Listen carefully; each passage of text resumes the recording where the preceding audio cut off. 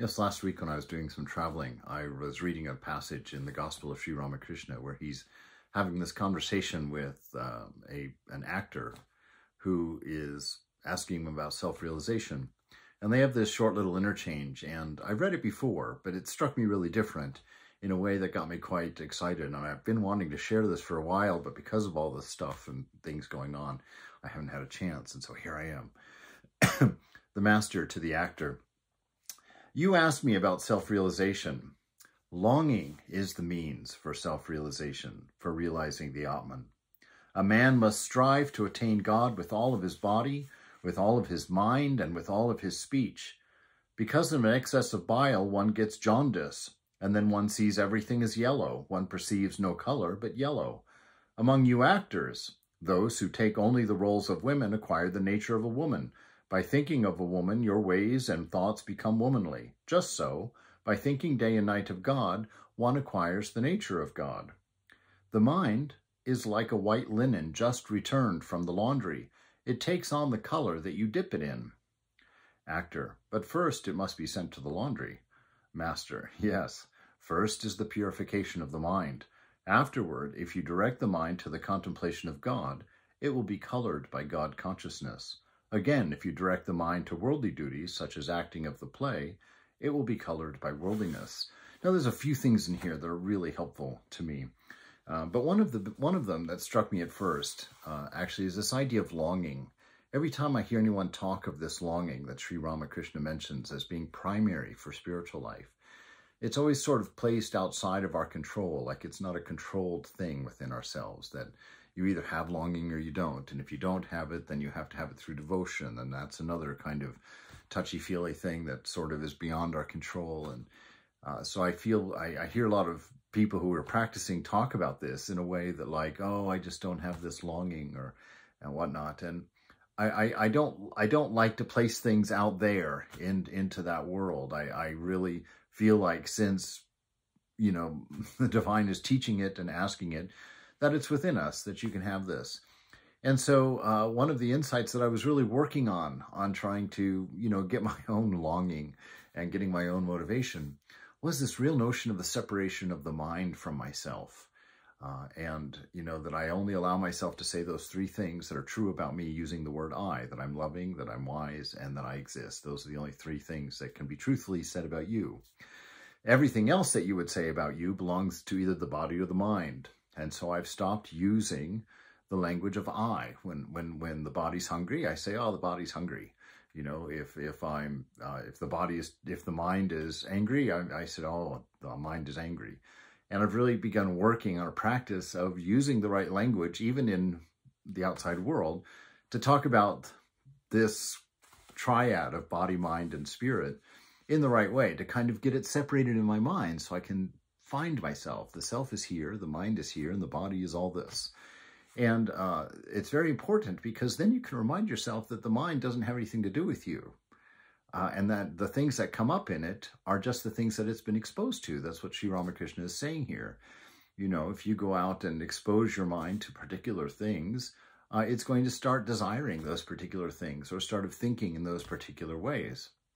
And that makes it very helpful because then you realize that when the mind is starting to think about whatever, you can remember, oh, the mind is that way because that's what it's been given through the senses. That's what I've been exposing it to.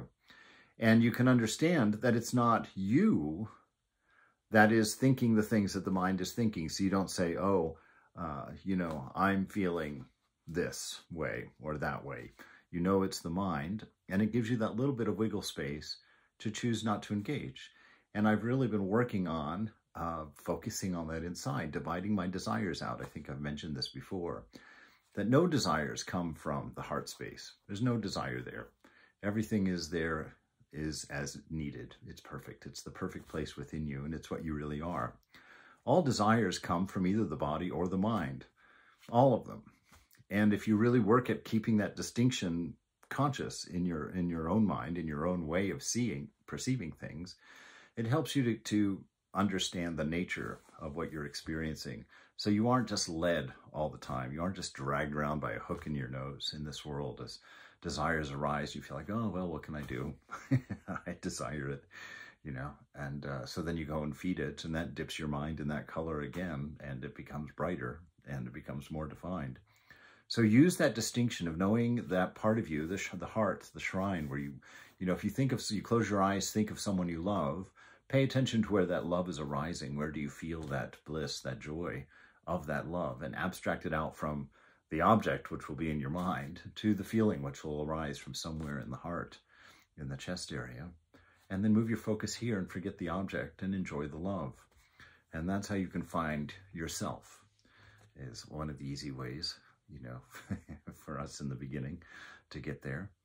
And then the thoughts of the mind are colored by what you're experiencing in the world. And, you know, so you can use that to quell your helplessness when it raises up its desires. And by removing the sense of I, you then give yourself some empowerment to understand and say, in the face of it, that has nothing to do with me. I'm ever free. I'm ever pure. I'm ever content as it is. So he says that in there, and he talks about these different ways of coloring the mind. You know, the actor, when they play a woman on stage, you know, if they do that for a long time, they begin to actually act that way, and it becomes part of a habit in a sense. He talks about jaundice coloring the eyes. You perceive the world in a different way, right? If you get involved deeply in politics, the world starts looking a different way. If you spend too much time on the internet reading all these weird things going on in the world, you begin to see the world that way. And it can be quite troublesome these days. We can really get caught in our echo chambers because that's the way this ridiculous device is being designed by clueless designers who think that's healthy, that we only get exposed to ideas that already reinforce ideas that we have, wrong or right, good or bad. We just keep enforcing these ideas. And so all of these fringe things have become central, and people are so concerned or so convinced that they're at the center of thinking, and not realizing that they're off in left field or right field or anywhere else. You know, so it's up to you to dip your mind, expose yourself to things that are helpful to you, to find your inner love, to find your unity with others around you, to build compassion, to build all of these things, and to think about divine things, think about grace, think about perfect love, you know, and that source, which is the divine, which is whatever you think of the divine. You know, all the different scriptures of the different world's traditions will give you a different angle on on this divine as a person, or as divine as a self, or as that which is in all things. And all of them are fine. All of them are beautiful. All of them are described as loving, a perfect love. All of them are described as compassionate. All of them are described, you know, in beautiful ways. And by dipping the mind in that, we find our nature, and it helps us to move forward. And this sending it out to the laundry, this purification of the mind, that's just becoming aware of what you're looking at, what you're doing with your days, what you're doing with your time.